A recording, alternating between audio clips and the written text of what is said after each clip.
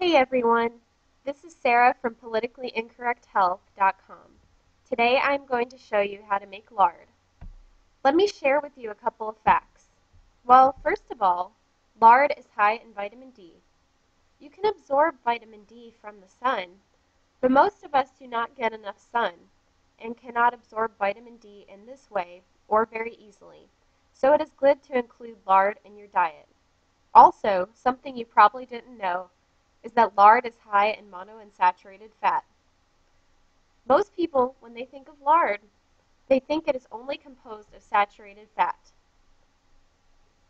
Lard is 48% monounsaturated fat. When compared to olive oil, lard is actually higher in monounsaturated fat.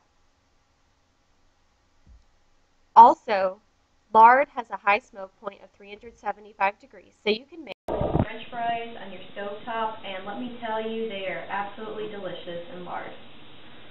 Also, the main fat in lard is called oleic acid, and this is associated with a lowered risk in depression.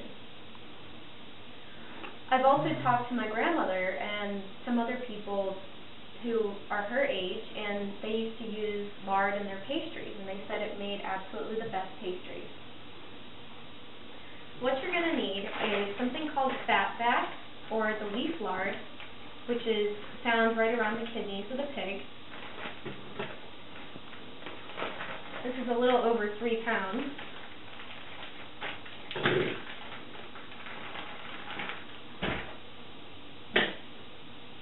Mine's still a little cold because I had it previously frozen.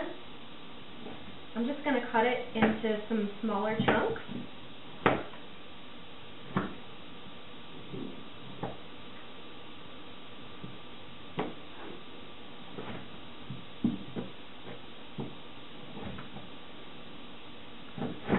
And actually, the smaller that you cut the fat pieces into, the more lard you're going to get out of it. So that's the benefit of doing that. I have my food processor right here.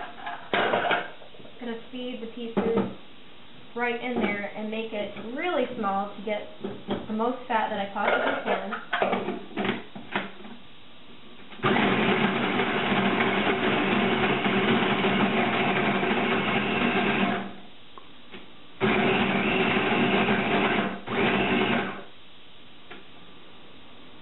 That's actually pretty small now. Look at that.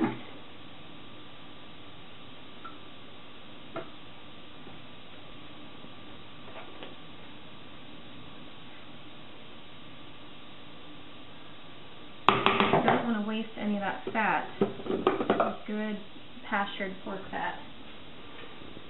Oh, and you can make it either on the stovetop or in a crock pot, which is what I'm going to do because you don't actually have to sit there and babysit it all day like you do if you were to make it on the stove.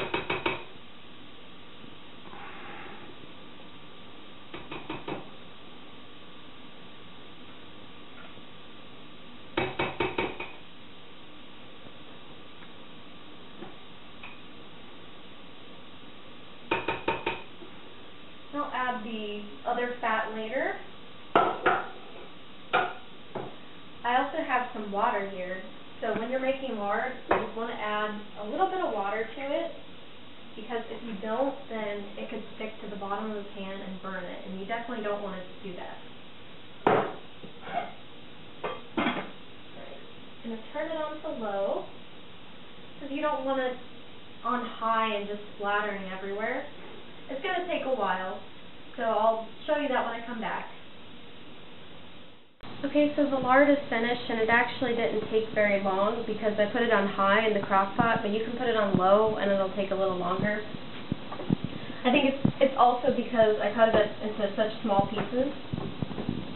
So what I'm doing is I'm about to strain.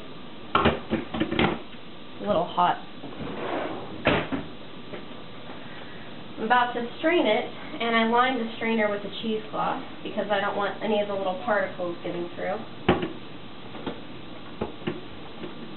And what's left are the cracked ones, and they are a nice healthy snack.